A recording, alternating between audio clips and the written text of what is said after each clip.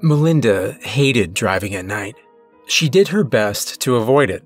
Short trips to the store if she just realized she ran out of tampons or had nothing for dinner after getting home. That sort of thing happened now and then. But she did her best not to go out after dark unless someone was coming to pick her up. So, naturally, she found herself on the longest drive of her life tonight, with no moon, few stars, swirling clouds above her, and acres of forest on either side. As so many unpleasant things in her life, this was her father's fault. She hadn't seen or spoken to the bastard in 15 years, but just after falling asleep tonight. No, that was wrong. It would be yesterday by this time. Out of the blue, her phone rang, and his voice was on the other end. "I need you, Millie. Please come. Now." He'd said just that, and then the line went dead. The old ass was probably drunk, but he'd never called her before, not since she was a child and he was still trying to convince her mother to take him back. It felt like she had been dreaming, waking up to hear his voice again after all these years. It sounded like he was crying. His voice sounded just the same as the last time she'd heard it. As though, in a dream, she had risen, dressed, and gotten in the car. She was well out of town and halfway to the odd place before realizing that she had no way of knowing if he even still lived there.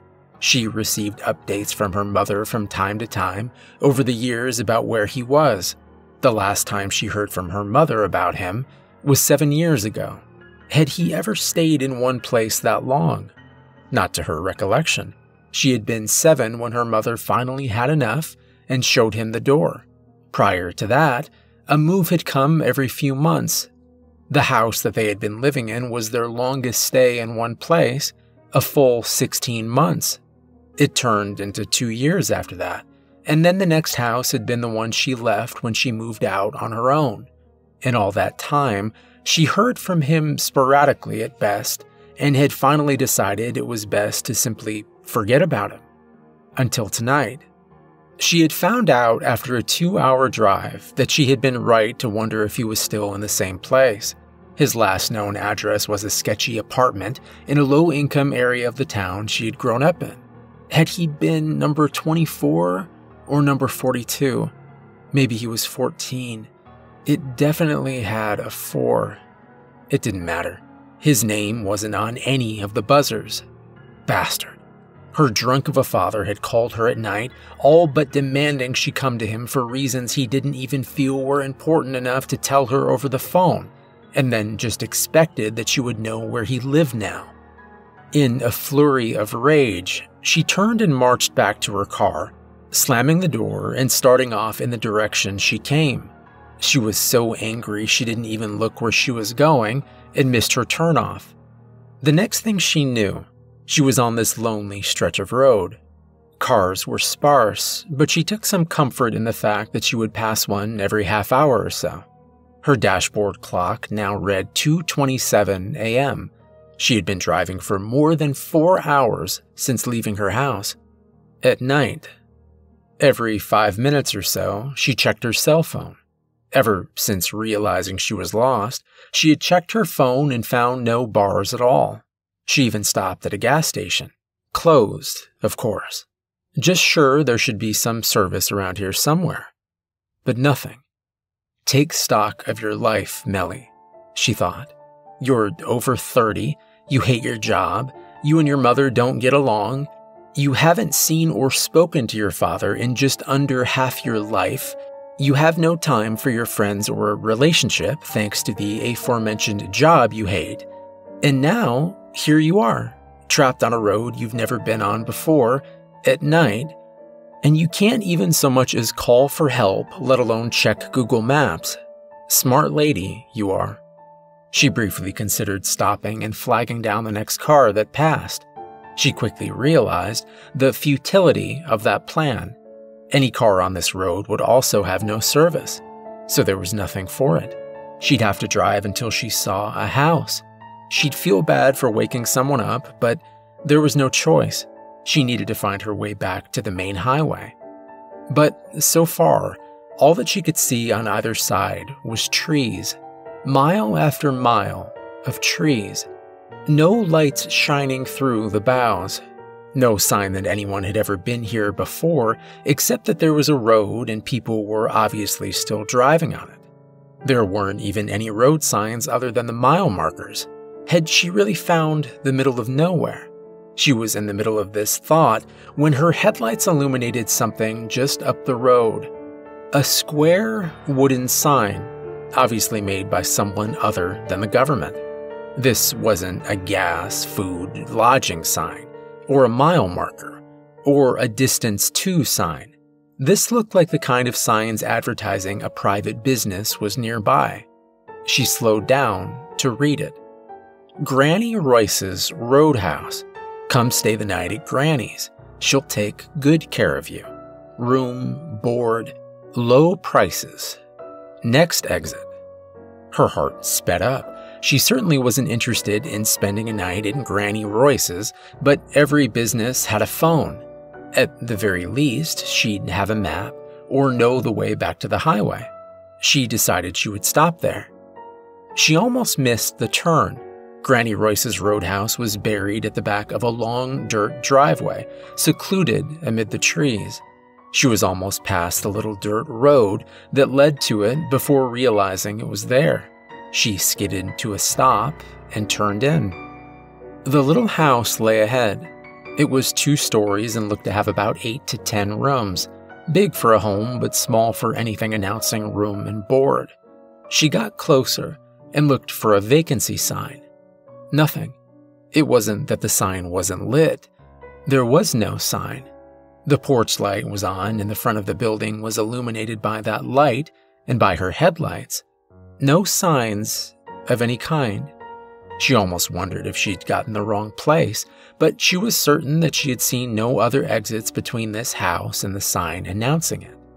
She paused in the driveway and took out her cell again. Still no service. She did a quick search for any available wireless signals. To her complete lack of surprise, there were none, not even any secured. There's no one here but me, she thought. At this point, she wouldn't be surprised to find the house empty as well, but the light was on and this was supposed to be a roadhouse. Someone would be manning the front desk. She got out of the car and headed for the front porch. As she turned around to make sure the lights flashed when she hit the lock button on her fob, she thought she could see a flash of movement in the trees, something human-shaped. She stopped and looked again. Nothing. She decided she imagined it. At the front door, she hesitated.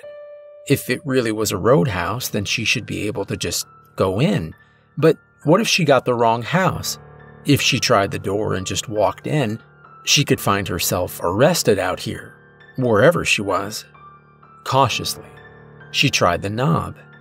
It turned. She pressed gently on the door. It opened. Relief flooded through her when she saw that she was in a small but tastefully decorated foyer that had obviously been repurposed as an admissions area. A quaint desk with an honest-to-God guest book had been placed in the far right corner, and some chairs had been set out, along with magazines on a table. She read the titles briefly. Mademoiselle, Blue Book, The New Country Life, Arts and Architecture, before turning her attention to the little desk. There wasn't a computer. That was a cute touch. It was like the house was from a past era.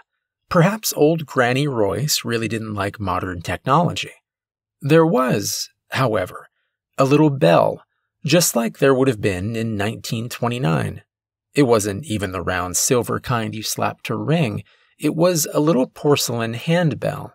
This place was starting to out-cute her. Please let there have a phone, and please let it use the number plan, not 50s exchanges. She picked up the phone and gave it a shake. For a while, nothing happened.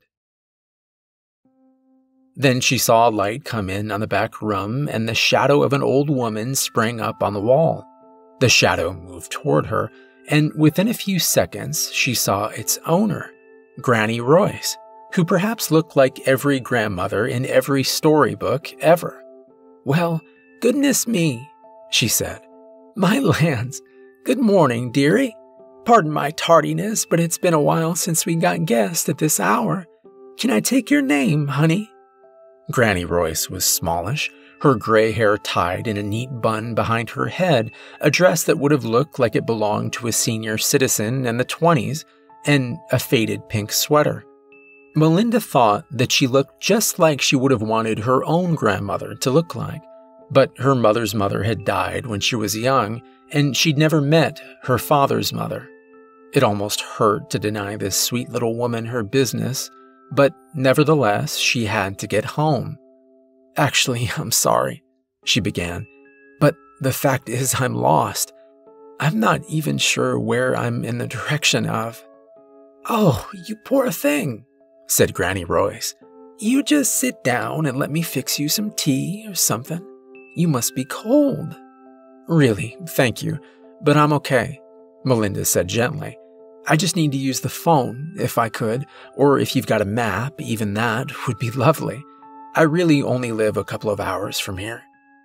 She trailed off, not knowing if she was even right about that. She easily could have driven those 5+ hours in the wrong direction entirely. "Oh dear," said the little woman sadly. "I'm sorry, honey, but the phone lines are down. As for a map, well, I used to have one, and if I look, I still might, but it's probably quite out of date by now.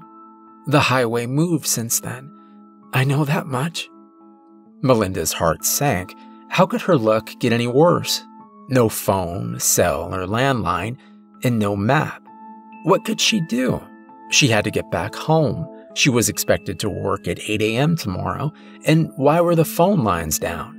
The weather was coldish, but clear. Were they fixing a line nearby? She told Granny Royce the name of her town, but Granny only said, "Believe it or not, I've never heard of that town. What did you say the name was?" She told her again. "No, doesn't ring a bell. I'm sorry, but I could not say which direction it's in. Why don't you stay the night, sweetie? I'll give you a discount for your trouble." "Thank you, that's very kind of you, but I have to work tomorrow and I need to get back home. I'm not even sure why I'm out tonight. The only reason I had doesn't seem to matter anymore." "Honey, I wouldn't advise trying to drive back that far tonight," Granny Royce said. "Why, it's almost 3 in the morning, and you've not had any sleep. Maybe the lines will be up in the morning, and you can call your work and let them know you'll be late." "That won't work either," she replied. "I'm the opener. No one will be there." No, I'm sorry. I've really got to leave.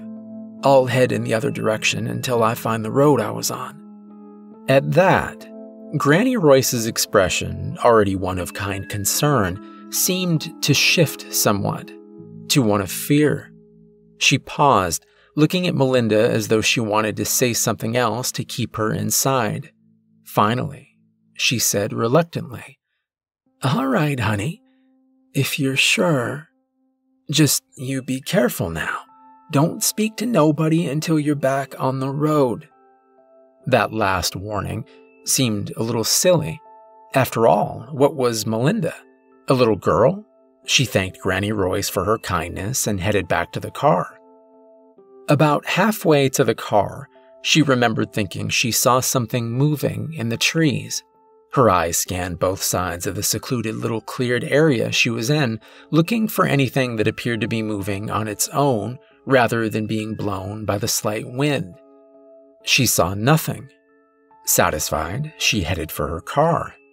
All 4 tires were flat. God damn it. She leaned down and saw long slash marks on each tire. Someone in this little splice of green acres had slashed her tires in the time it took her to find out that she had no way of contacting anyone tonight. Kids from a local farmhouse. Gotta be, she thought grimly. Nothing else to do, so you might as well go out at night and slash tires. She stopped, and let the reality sink in. She wasn't going anywhere tonight. She had no choice now. She had to stay the night here until morning, when hopefully the phone lines would be up and she could call someone from work to ask them to go in for her, and then AMA to get her tires dealt with. She sighed and walked back in the house. She could hear Granny Royce as she was walking back to her room. She had already turned off the lights. Resigned to her fate, Melinda rang the little bell again. "That you, miss?" She heard Granny Royce call. "Yes, it's me," she answered. "Sorry to be a bother. My name is Melinda Orton. Sorry I never mentioned it before. I guess I will take a room for the night, if the offer's still good." "Oh, of course it is, dearie," said Granny Royce, re-entering the room and turning the lights back on. "Melinda. Oh, that's such a pretty name, honey. Well, let's get you situated. You put your name and arrival time in the book there, and I'll get you a key. All the boarding rooms are on the second floor, and there's only a couple left." "There are others here?" This was surprising. Not a single car had been in the front lawn when she pulled in. "Oh yes, Miss Melinda." Granny was puttering around in the adjacent room. "Mr. Norris, young Calvin. There's a few of us here." She came back with a key in her hand. "Just out of curiosity, what made you change your mind?" She seemed to brighten as she asked the question, as though relieved that Melinda would stay after all. "Oh, it's probably just local kids getting kicks," she said, "but I found my tires slashed." Granny stopped suddenly, her face twisted with concern and worry. Then she resumed, as though nothing was wrong. "Nothing to be done for it, I suppose," she said, with an air of sadness. "Well, not until morning, at any rate," said Melinda. "Then hopefully the lines will be up." "Oh," said Granny Royce, distractedly. "Yes, hopefully." She led Melinda up the darkened staircase, into an empty, quiet hall. Or perhaps not so quiet. From one end of the hall came the muffled sound of someone crying. Whoever it was crying softly, not with anger or petulance or fear, but with deep sadness. It sounded as if crying was something this person was used to, but they were still unable to stop. "Who is that?" she asked, pointing in the direction the crying was coming from. "Oh, pay that no mind, honey," said Granny. "That's just Mr. Norris. He's been like that a while. Older man, you understand. Not all there." She tapped her temple. "I understand," Melinda replied, but wondered privately how an old, out-of-touch man would wind up at a roadhouse. "Has he been here long?" "A while, I'd say," answered Granny. "Don't really recall how long, exactly." "I guess he doesn't drive," she said to the old woman. "Actually, it doesn't look like anyone else here has a car." Granny started at this, looking up with an almost guilty expression. "Oh, well, that kind of thing is the business of a guest. I don't ask about such things." She turned the key in the lock of the room she had led Melinda to and opened the door.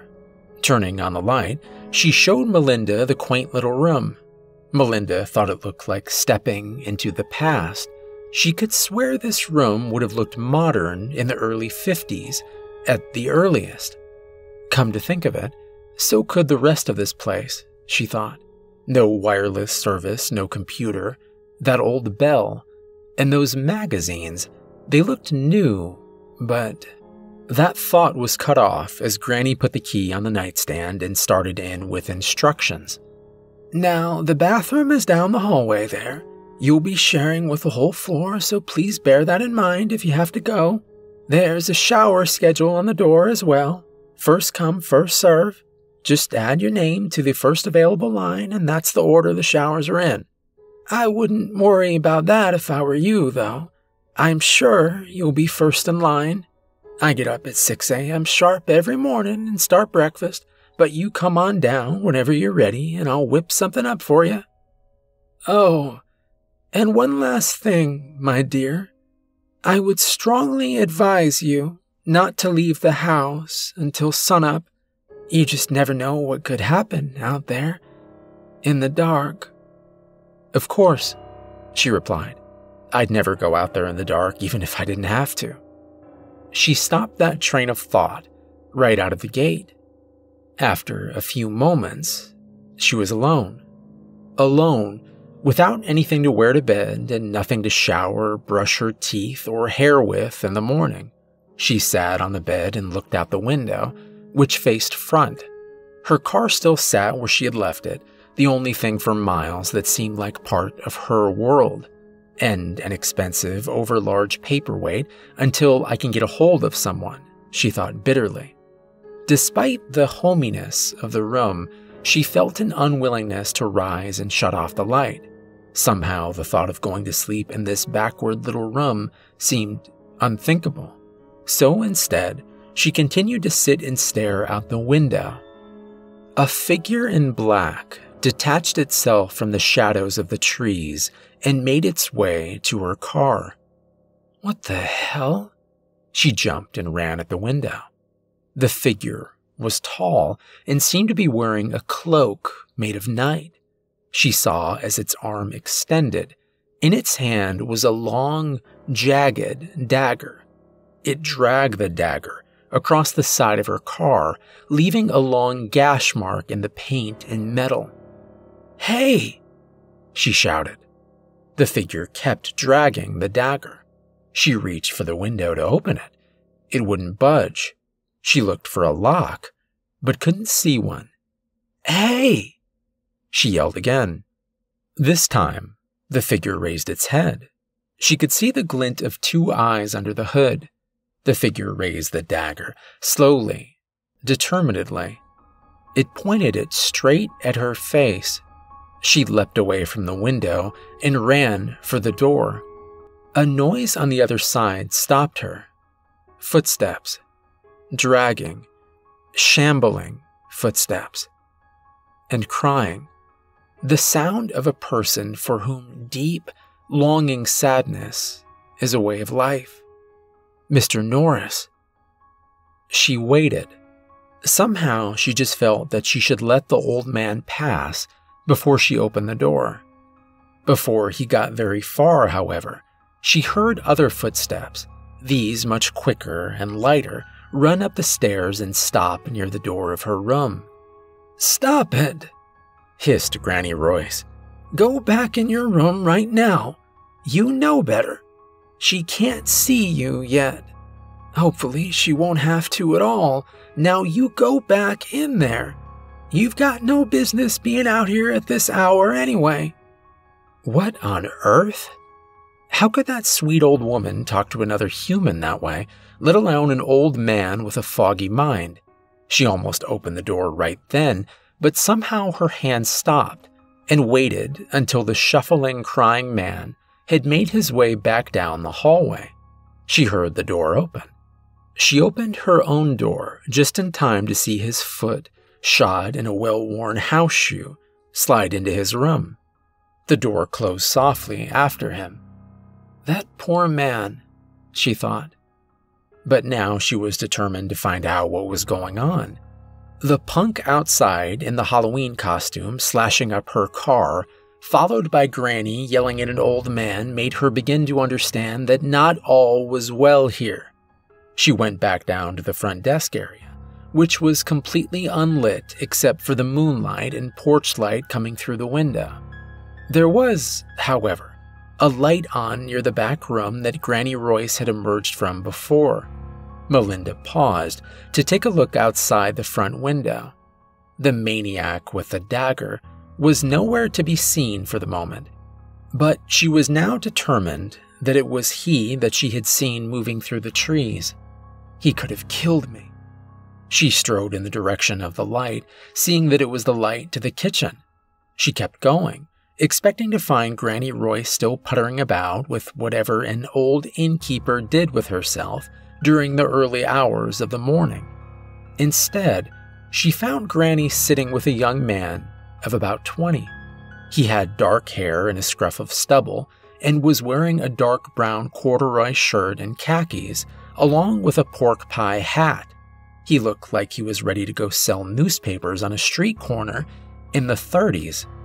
He was quietly sipping tea while Granny was admonishing him from the other end of the table. "Now that was a horrible thing to say," she said. "When I was your age, young men minded their manners." "That's a laugh. Talking about my age," muttered the young man with a sneer. "And just how old are you? Do you even remember?" "Calvin Davidson, you are trouble, young man," she hissed back. Neither had noticed Melinda yet. "One of these days you're going to say something you'll regret." "Oh, come on, Granny. What could I possibly say that will make things worse than they already are?" demanded Calvin. "I mean, look at old Mr. Norris up there. Both of us are... hello, miss. I didn't know we had anyone else here." He had just seen Melinda. Hi," she said. She had the feeling she'd walked in on an old argument the two of them had had many times, and that did not concern her. Her fear and anger were forgotten for the moment. Calvin had been talking to Granny like a sullen kid, but something about what they were saying seemed wrong. "Can I help you, Melinda?" asked Granny Royce. "Is there something wrong with your room?" That brought her back. "No," she said. "The room is fine, but nothing else is.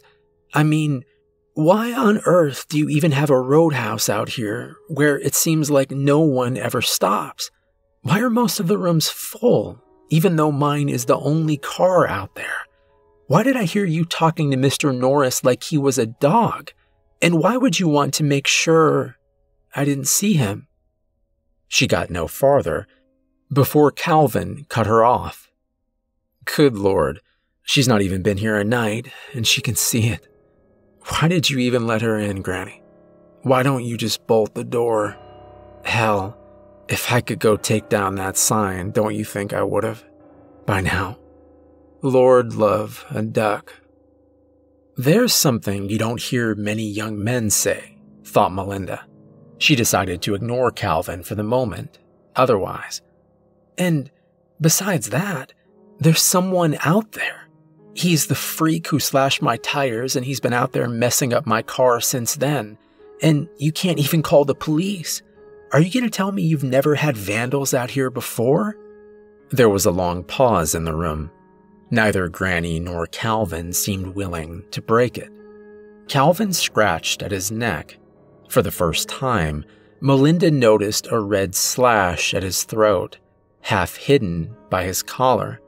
It looked like either a very fresh scar or a slightly healed wound.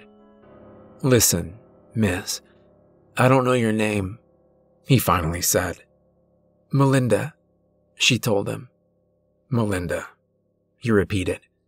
"Melinda, I think you should sit down.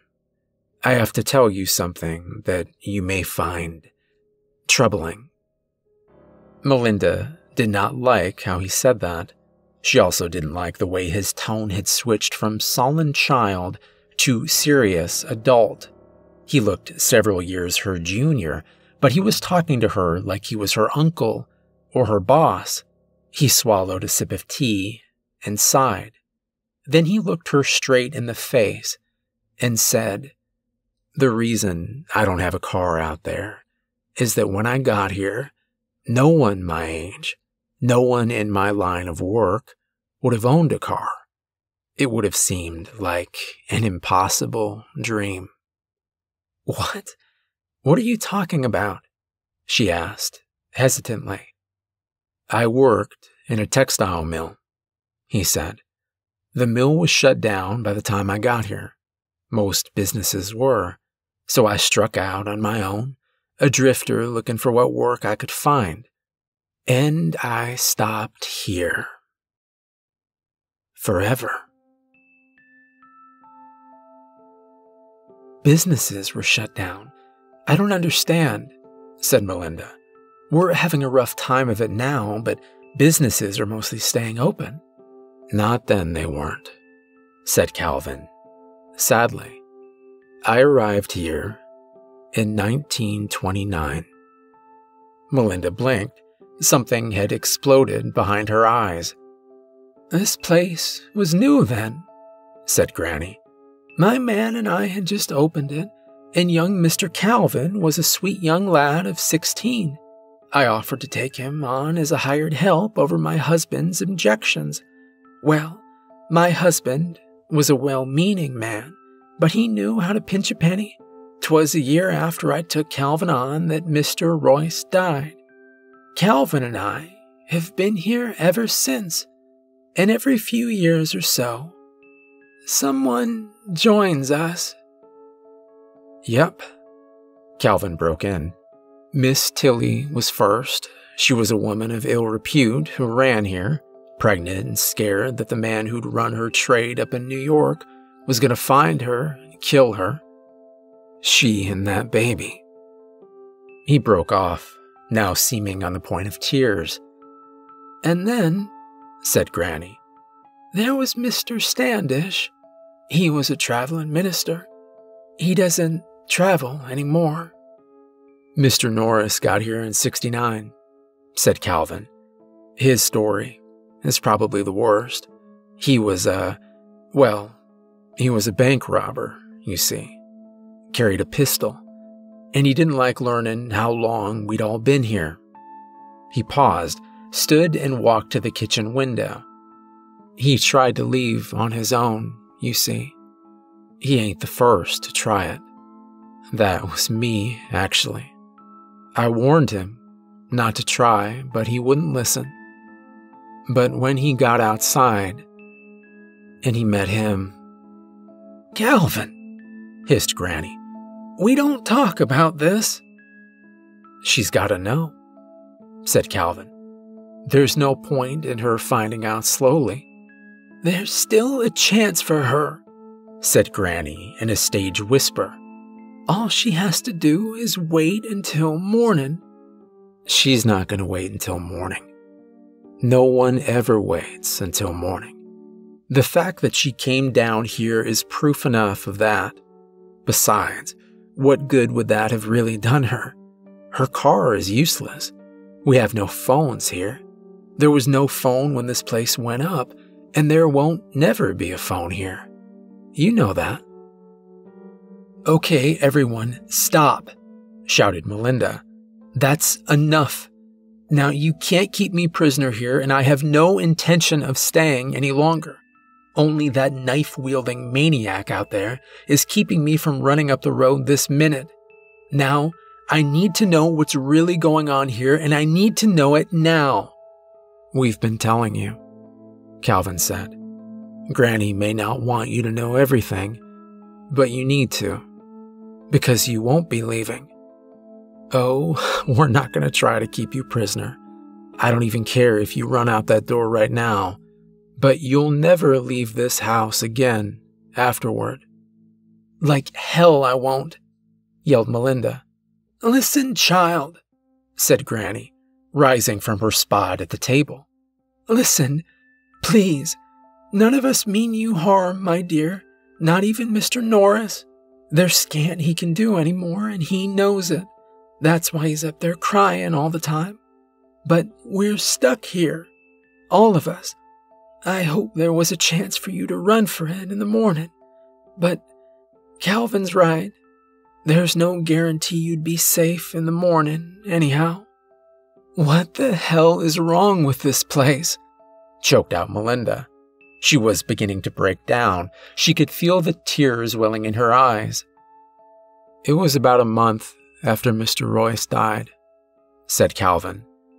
When he came, he was wearing that long black robe, carrying that ridiculous dagger.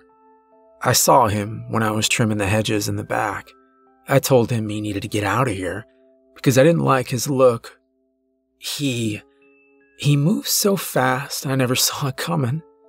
And he got me from here. Calvin touched his neck. To here. He touched his lower abdomen on the opposite side from the neck slash. He began to undo his shirt. Melinda almost vomited. Under his shirt was a long, ugly slash that went deep and was still seeping blood. She could see bone, muscle, and intestines wriggling within that mangled wound. I died that night, said Calvin.